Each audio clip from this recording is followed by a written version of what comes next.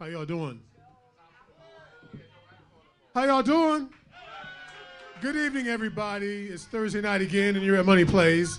And I say this every week, you know, home of the longest running open mic in Las Vegas. So we have something to be proud of, and it wouldn't happen without y'all. So let's give it up for y'all tonight, being the crowd. Kind of a slow start, but you know what? It's going to be nice. It's going to build. We build, and we do it every week. And tonight we have another The Name digital artist who's going to host for us. She's in the back. You can make your way to the front. Y'all need to, you know, give it up for our host tonight. She's got a great voice, a great personality. She's one of my favorite hosts. She goes by the name of Raya B. Give it up for Raya B.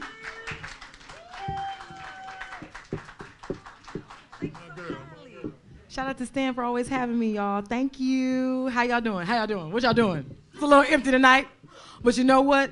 There's a lot of love in this building, so I feel so grateful and so thankful that, you know, the people that are here on this night, because it means a lot to me. It means a lot to me. I didn't expect to see some of these faces, so I'm touched right now. I'm gonna go ahead and open the show real smooth for y'all. Real smooth. You know what I'm saying? I'm gonna do an original, then I'm gonna do a cover. You see what I'm saying? And then we gonna start the list and have people come up on the stage and do their motherfucking thing. You understand what I'm saying? But it's been a long week. It's been crazy. I'm gonna keep some things to myself. All right now, I'm gonna do the right thing and not talk too much about it. All right. Too much. Look at that. So I hope y'all had a great week. Niggas ain't shit. Kings are everything. All right. I just thought I'd throw that out there. All right. And just okay. I have to say this one thing. God damn it. I have to say this one thing. Two things. Fuck it. Two things. First one is this. Fellas, if you ask a woman on a date, it is a date. That means that you treat her. It doesn't mean we meet 50-50 halfway. You put in this much. No, nigga. Okay? Same goes for ladies. I'll throw that out there too. If you're going to take a nigga on a date, a date mean you treating. That's all I'm going to say. Okay? That's that.